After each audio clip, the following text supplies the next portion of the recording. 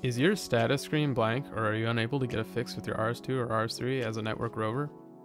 Let's go over some troubleshooting steps to get back up and running. The blank status usually only occurs when your receiver is paired in the Bluetooth settings of your data collection device.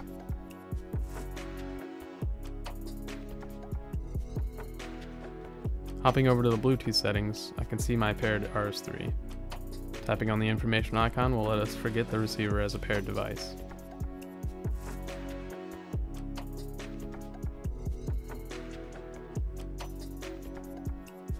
Back in Emlid Flow, we should still see our Bluetooth connection. If you don't and you're on an Android device, you'll have to activate BLE. Looks like our status screen is populated, but we don't have any corrections coming in.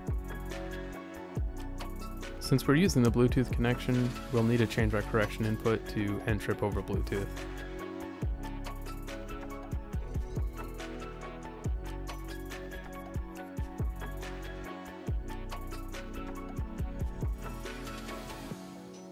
Still nothing, but I am noticing I have a Wi-Fi connection available to me.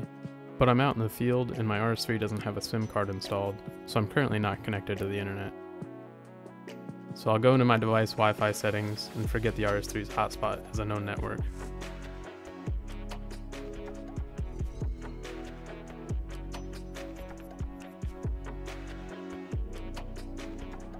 Back in Emlid Flow, it looks like that did the trick. I'm receiving corrections and I'm ready to get to work.